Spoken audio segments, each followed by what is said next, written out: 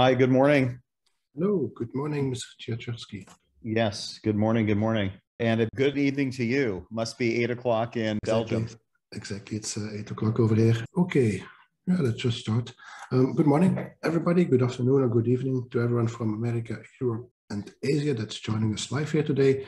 My name is Sven van den Broek, and I'm a freelance investment writer for spaarvarkens.be, which is a Belgian educational blog that provides investment courses, books, and investment club memberships. And today we will do another interview with Jeff Ciachurski, who is the CEO of Greenbriar Capital Corp, which is a small Canadian company with a market cap of 35 million Canadian dollars that is listed on the TSX Venture Exchange in Toronto under the stock symbol GRB. This interview will be in the format of a Q&A webinar, and we have received many questions to ask to Jeff. And thanks for everybody for sending in those questions. I don't think we can cover them all, but we can certainly try. And the ones we cannot cover, we'll carry on over to another follow-up meeting. Participants in this webinar can also ask additional questions via the chat. However, it might be difficult for me to spot them all during the live interview, but if you cannot get to all of them, I just said they will just be carried over to another follow-up meeting. This webinar will also be recorded and uploaded to YouTube, and the link to this presentation, as well as an introduction to the company, will be provided there as well.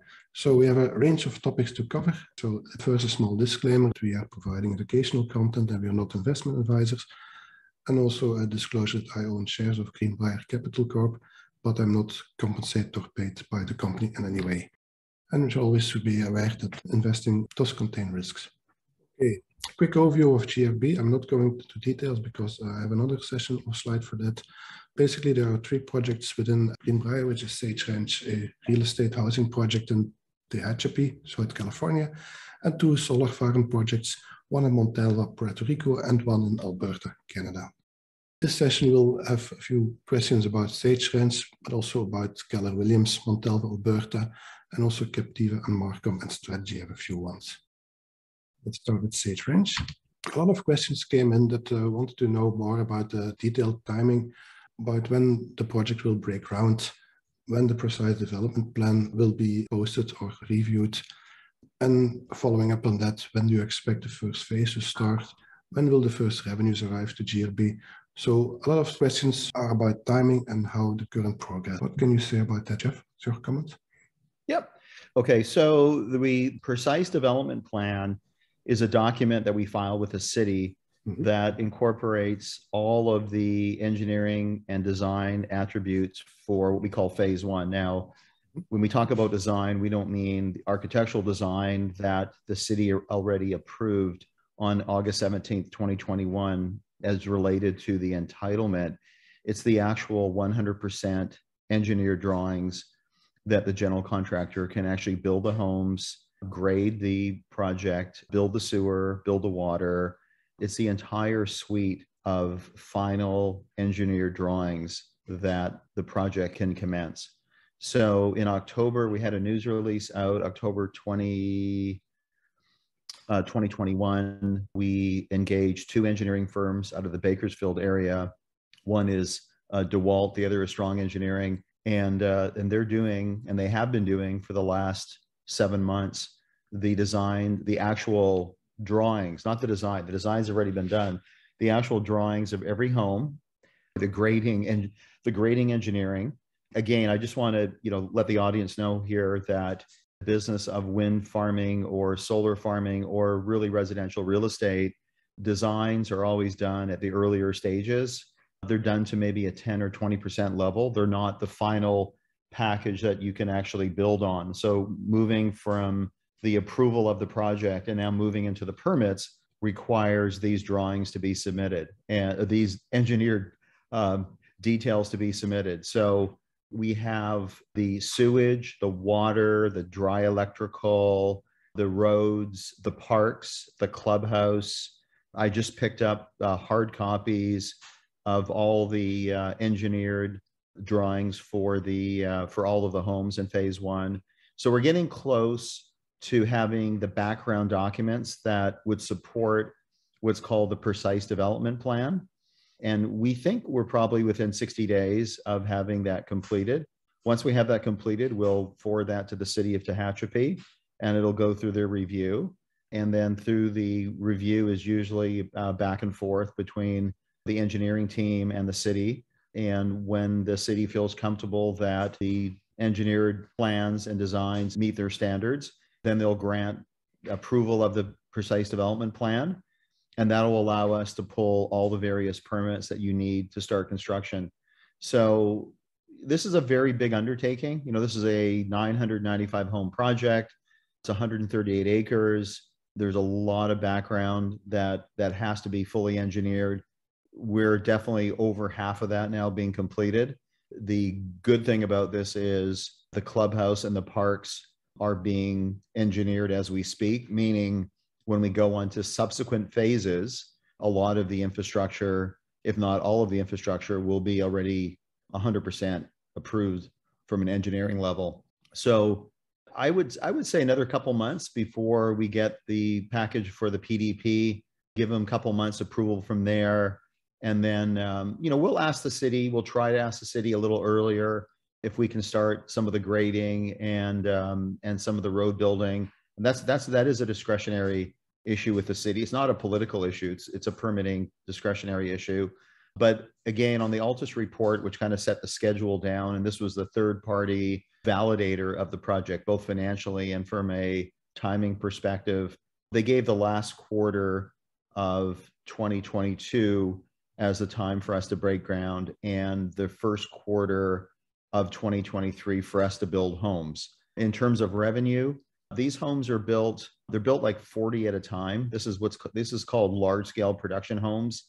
This does not match what you see in any urban city. This is more indicative if you were driving like in the outskirts of Phoenix, 20, 30 miles outside of Phoenix, and you see like 500 homes go up at once, or any of the outskirts of a major city that's away from the coast. It's done in a what we call production home basis. So you'll have like 40 foundations going at once, 40 walls going at once, and we expect revenue from the first homes.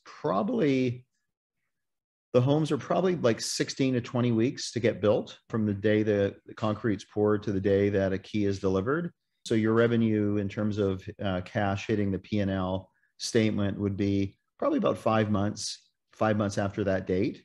So in terms of P&L action, this would be a 2023 line item that will take place, and things will then move very, very quickly because again, these are production homes, and they move at a very, very fast pace once they start. All right, so it looks like we have 60 days left before the precise development plan will be submitted. Then probably 1 or 2 months for the council to review it. And then you can start building on the first phase. And then after that, you can build at a tempo of 40 houses at a time. And that will be started near the end of the year. And the revenues will be booked in the fiscal year of 2023. Is that correct? Yeah, you'll build them in roughly in groups of 40 homes, but they'll be staggered. So you'll do 40 homes, and then in about 5 or 6 weeks you'll do another 40 homes. So you'll average about 165 homes a year. That's the schedule. That's not a limit imposed by the city. The city's plans were between 4 to 7 years. We gave an average of 6. With 6, it figures out to be about 165 homes a year. So in this case, phase 1 is roughly, I think, 164 homes, 163 homes. Other phases are a little larger. Some are a little smaller. So there's little pieces of phases that will be done in a given year, but on average, about 165 units a year. And so you'll see this sort of cycle build up. So, you start with 40 foundations. 5-6 weeks later, you start with another 40 foundations, and then you move the cycle with the completion of phase 1. Concurrently with that, you'll have the parks built, you'll have the central park built, you'll have the clubhouse built. So somebody posed a question, why is Pinion Street on the south side so important for the city to complete that at the city's cost, by the way? I believe it was a federal government grant for about 85% of the $1 million that's being funded by government entities. Well, the reason is this was no longer part of the original plan back in 2006, where it was a kind of a KB home style subdivision where there was one entrance the entire 688 homes were contained under one big fence of 138 acres. And it was a cookie cutter design where if you lived, you bordered your neighbor on your backyard, you literally had to go in your car and drive, a quarter of a mile, third of a mile to weave through these complicated networks of streets to get to visit your neighbor. In this case, the subdivision was built under the principles of new urbanism, which is traditional laneways and traditional roads. So there'll be 12, 13, 14 roads transecting the entire property. So there'll be 12 entrances and 12 exits to come in. So you can literally ride your bike or you can walk or drive in from any one of the streets that border the project from the west, north, and south.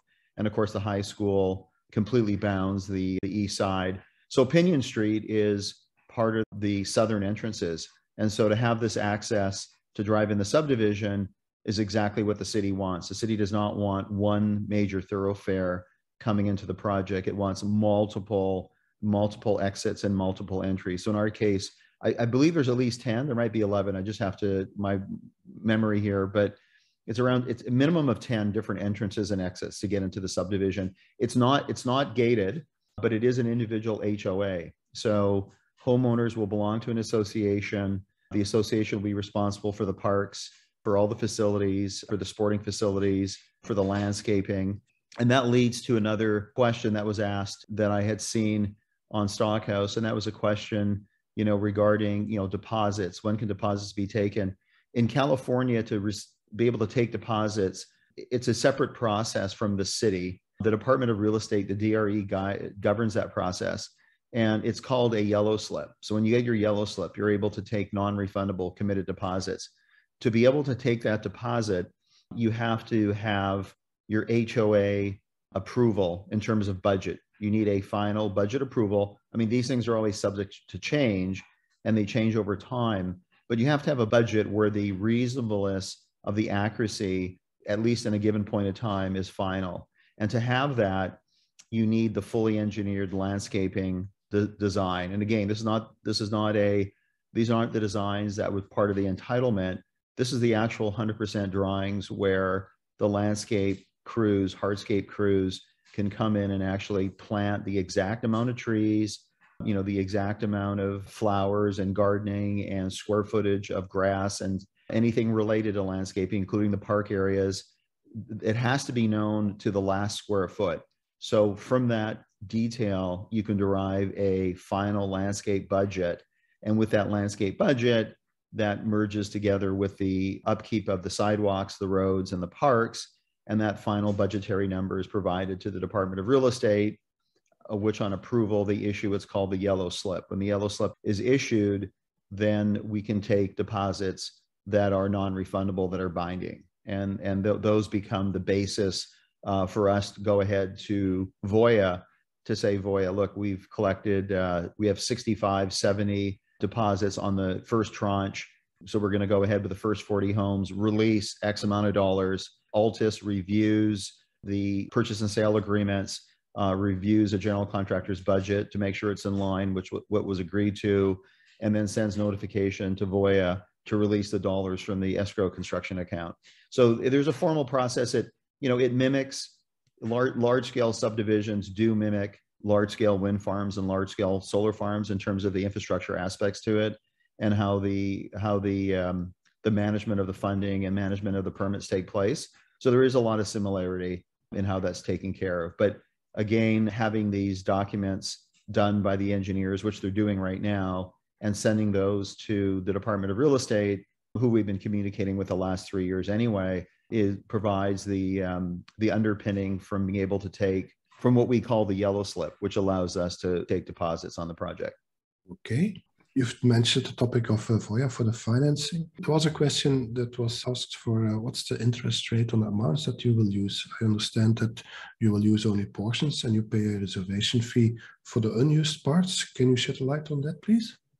Yeah, so I gave a little synoptic on Stockhouse. So in infrastructure finance, and by the way, this Voya money is actually coming from a pool of funds that's coming from their actual green environmental fund. So it's a segregated fund, a specialty fund.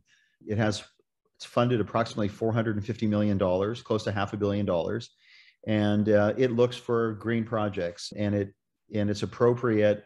In this particular fund, when I presented Sage Ranch to Voya, which I did several years ago, originally I presented Sage Ranch to Rabobank because the head lender in the renewable energy division of Rabobank, he was doing around 15 billion a year of wind and solar projects and biogas projects across the United States. This person ran the entire department out of New York City, and during his tenure at Rabobank, provided Western Wind with some key loans, which built many of the projects for Western Wind. So it's a long relationship. It's probably about 15 years now. And when Tom moved over from Rabobank over to Voya, coincidentally, Rabobank is a large Dutch credit union. In terms of, if you were a Canadian, you would look at this more as a Rabobank being a large credit union of about over 1 trillion Canadian dollars in assets. And then he moved over to Voya, and Voya is the US spinoff of ING Direct. So if you probably remember all the ads on television many years ago, maybe 10, 15 years ago, ING Direct was heavily represented in the United States. They spun off the US division of ING Direct into a name called Voya. And Voya now is, I think, like $730 billion investment manager, close to $1 trillion Canadian. And when we presented Sage Ranch to Voya, the group of funds that liked the project was the Green Fund, particularly because of the environmental attributes to Sage Ranch. So very close to carbon neutral by having 3 schools, the high school, which takes up the entire eastern boundary of the property, the elementary school, which is in the southwest corner, and the middle school, which is across the street on the northeast side. You have 3 schools that you have access to without having to drive a car. So that provides a carbon neutral impact to the project. Then you have the recycling of the gray water, which is now mandatory in California. You have to have solar panels installed in all the roofs, which is now mandatory in California. And then in 2 years, we're switching over. California will no longer allow gas heaters, so you're switching over to electric heaters. And even though that doesn't take effect for 2 years, we're not going to start the project with gas heaters and then switch over to electric. We're going to start with electric from the beginning. Smart meters, which I don't know how many people have smart meters. They're very prolific in California. I can go on my phone. I can turn my, all my key electrical items off or on, obviously lower the temperature of my house. I can get notices from Southern California Edison that they have their load shaping, meaning there's a price advantageous offer to me if I reduce, my air conditioning usage, say from, keeping the house at 70 degrees, move it up to 78. And I do that on a notification basis. And then I get a little cash rebate from Southern California Edison. So having smart meters in all the homes and recycling gray water, solar panels, and again, low carbon footprint, this fit all the boxes in the Voya Green Fund. And so with that, we're being funded through a green fund within Voya, not a real estate fund. So Voya went through all the due diligence. It looked at all the key items, including the issues like the water and all these conversations that you've seen on Stockhouse. And Voya was very comfortable that Sage Ranch would move ahead and progress into commercial operation in terms of production, the homes being built and the homes being sold. So it went through their legal approval. Voya would not sign a mandate agreement of that size with a company like Voya if it felt there was any issues with the project. So what happens is when we move along to the precise development plan, as we get closer to pulling our permits, I will then notify Voya that we are ready to complete all the development milestones that you normally do in any housing project. So this is no different than anywhere else in terms of what you finish to get ready to build. I notify Voya, and then their executive committee then puts the stamp on the release of the $40 million. Once I ask them to do that, Greenbriar will pay a penalty of $1 million if we go and we use somebody else. So you can understand that, right? Their credit committee has now gone through all the approval process in giving us the money. And they've now taken this to the credit committee. They don't want us to use them as a platform, a few days before funding to go somewhere else to go get somebody else's money, or if we to choose to do equity. Now, it may not meet the test of some people here in the audience, but we've done financial analysis as to what equity would look like as compared to debt. We would have to sell, 6 million shares at, $6.50 a share US. Equity would be cheaper than taking on a $40 million line of credit from Voya. So when we notify the credit committee that we're ready to go, and once they then release the $40 million into the escrow construction account, we pay a 2% fee on unused money. And for money that we actually use, I can't quote the exact amount, but it is a extremely competitive interest rate. And I can tell you that private money in subdivisions of this nature from private lenders is in the 11 to 12% range, and we are much cheaper than the 11 to 12% range. So I do have a confidentiality agreement with Voya. I can't give the rate, but it is much cheaper than any other lender that's in this business. And that would make sense because Voya represents pension funds, institutional investors. It's very big in the teachers' pension fund business in the United States. And their expectations are generally in the 6 to 7% range. That is the expectation across the board. So that is the most I can say about interest rates from Voya. But the most important thing with Voya is that Voya is a reliable lender. When their legal department reviewed Sage Ranch, has looked at the project for the last 2 years and given us the mandate, this is a lender that we can 100% rely on to get the funds. This is not private lenders, a family office with $200 million. And, just when you need the $50 million, they start changing the terms on the deal. This is not what a $1 trillion, Dutch investment manager does. That's not their attitude. That's not their strategy. So reliability of getting that money was key to us, and also getting it at an extremely competitive rate. So I think Voya has been a really good champion of Sage Ranch, and we're very, very proud to work with them. Okay, sounds excellent. I was also expecting a rate around 11% or even more. So it's very good to hear that you've ticked the right boxes to get the financing from Voya for $40 million. So in total, you have a mandate for $235 million. Does that same rate also apply for Montalva? Montalva's rate is even more competitive because the large-scale utility business just has a lot more capital. Wind and solar are true in the true definition of an infrastructure asset. So there are a lot of similarities between Sage Ranch and a large utility scale wind and solar project. The similarities are, permitting, environmental approvals, building things in a massive scale. There's a lot of similarities. Where the similarities end is in a wind and solar project, 99% of the time, there's just one customer for 20 years. So you're selling your output, to a utility for 20 years, sometimes 25. In the case of Puerto Rico, 25 with options for another 5 and another 5, up to 35 years. This is indicative of 99% of the business. So when you have such long-term reliability, because in the case of Sage Ranch, once you build the home and you give the key, the loan is no longer applicable for that one house, right? Every time you give a key, money comes in, that charge on that property is gone. So you're constantly turning over properties, you're turning over cash. If you look at the Altus report, actually goes beyond the requirement. Instead of $30 million, Altus is very conservative. It does not want to disappoint any lender. So it adds an $11 million contingency in case of emergencies.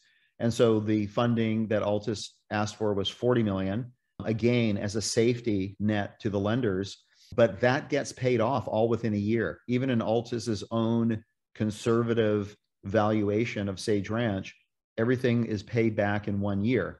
So you're not really meeting their long-term obligations that they have with their investors.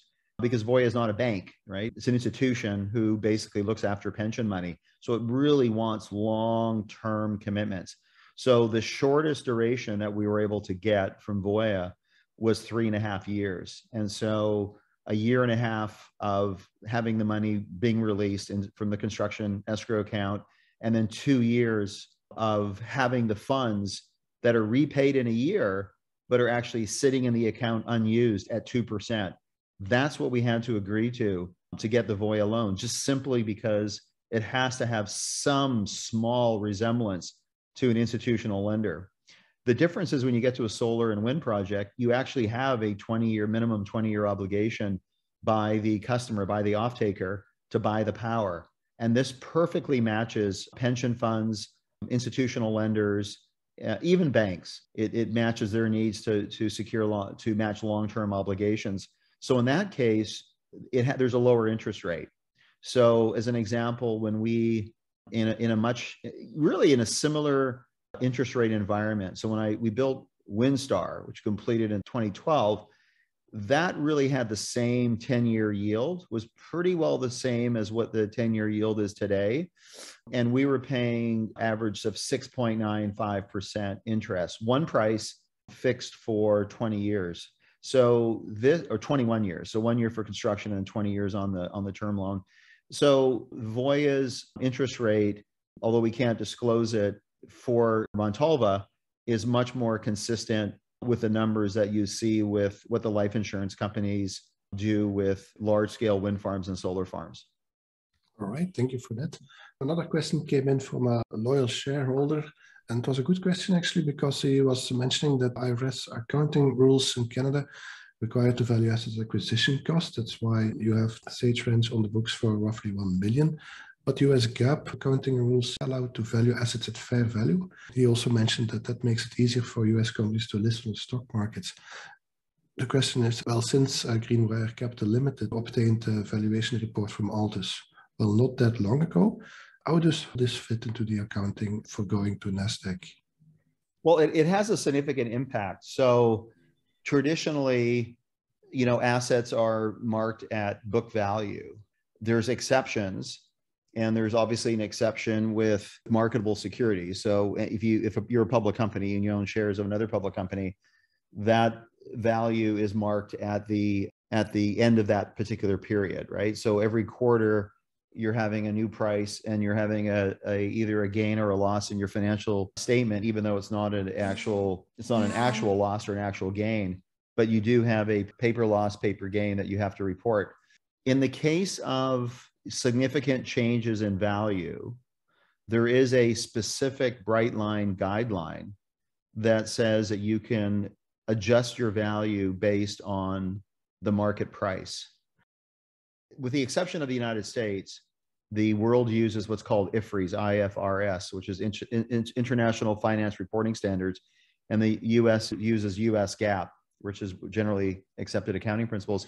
There is a reconciliation between the two. And because we're still officially Canadian and we filed a US registration statement, we had to have our Canadian financial statements adjusted or made note of any material changes that would differ from US GAAP. It wasn't done in US GAAP, but any confirmation of any different accounting principles were noted in the statements.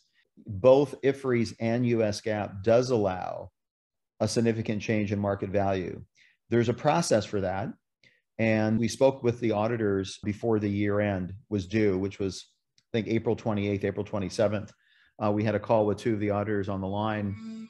And there is a process. So what the process is you have to go to an accredited evaluation company, feasibility company, which Altus is. It's the gold standard, certainly the most dominant in Canada.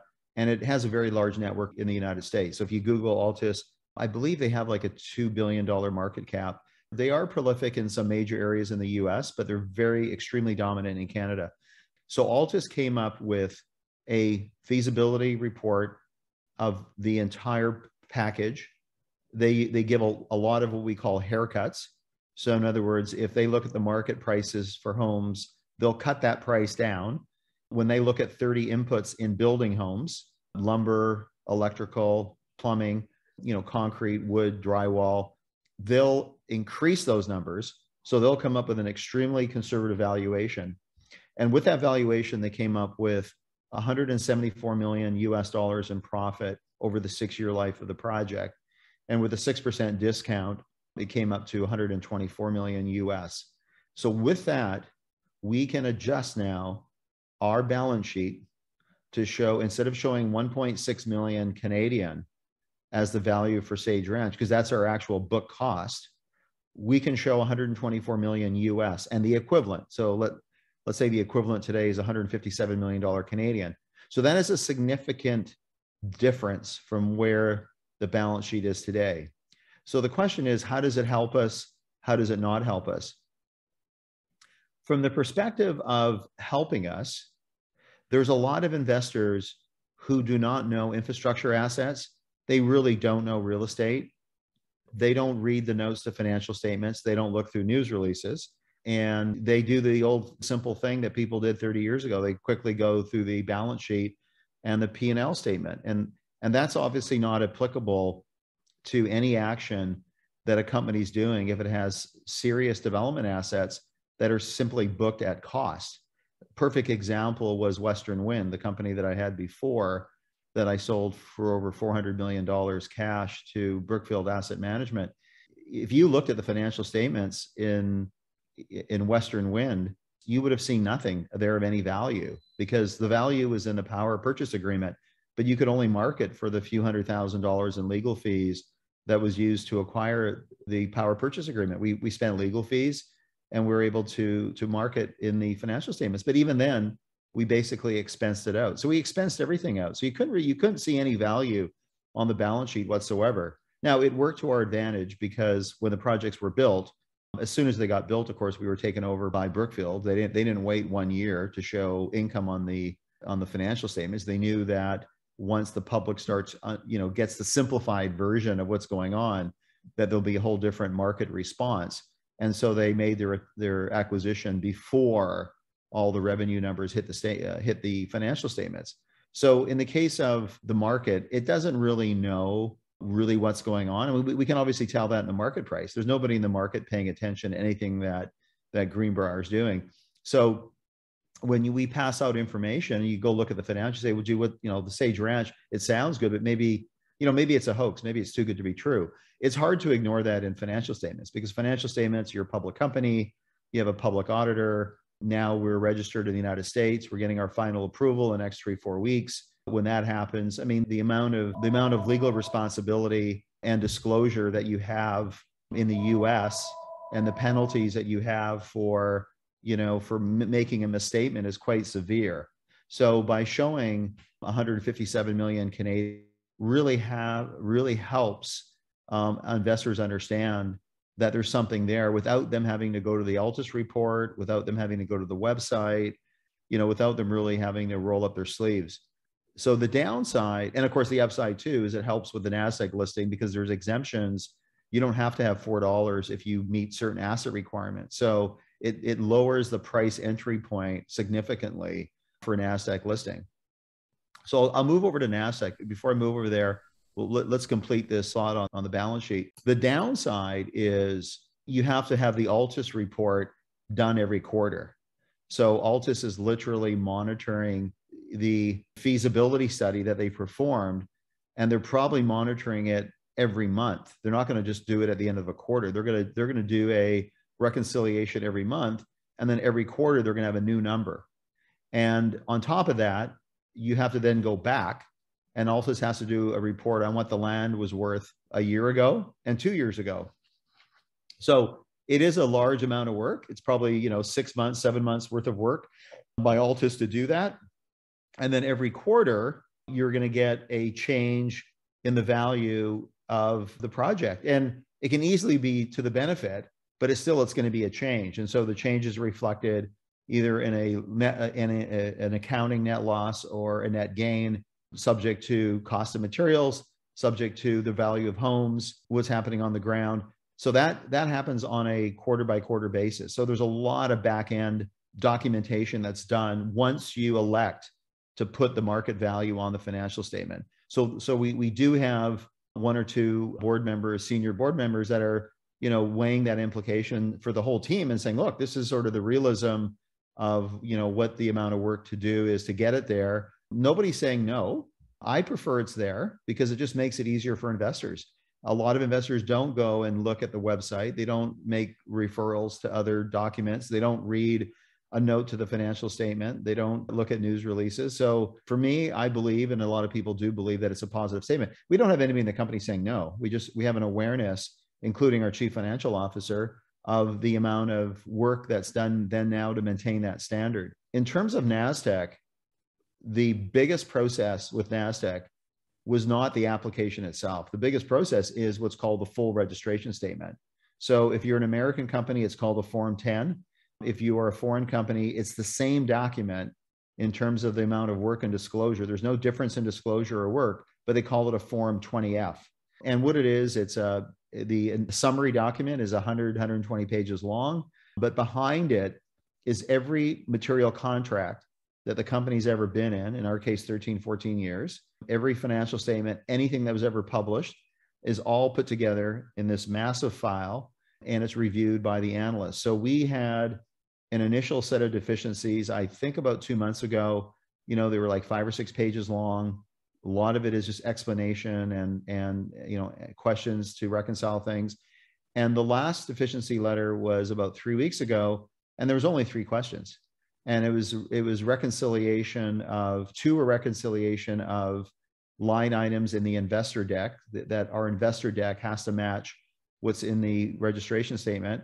And the other was the summary, the most current leases of all the projects, all the land holdings in Montalva, instead of going back 13 years for every lease option agreement that was there before that. And so we've elected to take just the current ones, because the current ones are the ones that are relevant. These are the parcels of land that we can build on with land that we have the legal rights to, versus things that happened 12, 13 years ago. So the filing was made, I believe it was made yesterday or today. If it comes back with the approval, then we're fully registered in the US, and then we can pick the exchange we want to go to.